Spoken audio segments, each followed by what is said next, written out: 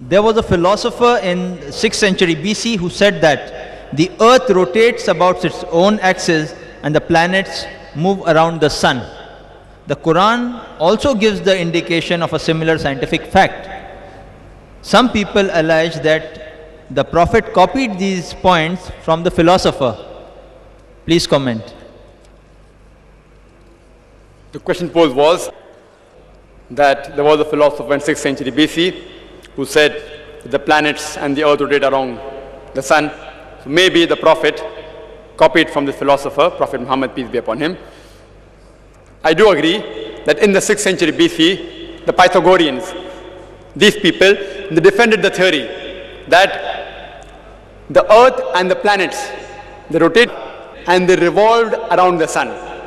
But to say that Prophet Mohammed, peace be upon him, copied from them is illogical, because these people fail to realize that the same Pythagoreans, they also defended the theory that the sun was the center of the universe. The sun was fixed. It did not rotate, neither did it revolve. So to say that Prophet Muhammad copied those 2 points, earth and planets rotate and they revolve, and didn't copy the point which says that the sun was center of universe, the sun was fixed, it did not rotate, it did not revolve, is illogical. I do know that there are various philosophers whose works of antiquity gives us ideas, and they say several things.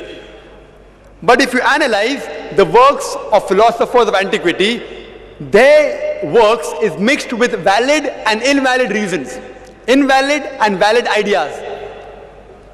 People normally quote the valid ideas, they forget that they even left behind invalid ideas. They were great thinkers.